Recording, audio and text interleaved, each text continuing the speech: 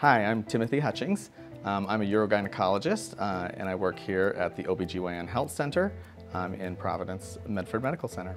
So urogynecology is actually the newest subspecialty in medicine, and it's just recently become a boarded subspecialty, and it deals specifically with conditions and problems of the female pelvis.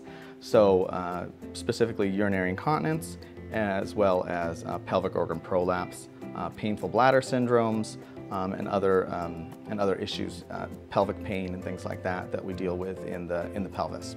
It's a very, very common condition, to have either urinary incontinence, some kind of prolapse, and unfortunately, that's probably the biggest hurdle, is to get over that initial embarrassment. I feel, especially in this line of medicine, where we're really dealing with quality of life issues.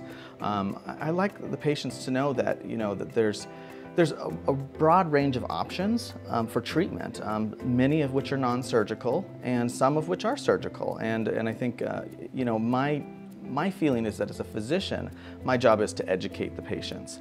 And then we come to a decision together. And it's not something that they're going to walk into my office and I'm going to tell them what they need to do.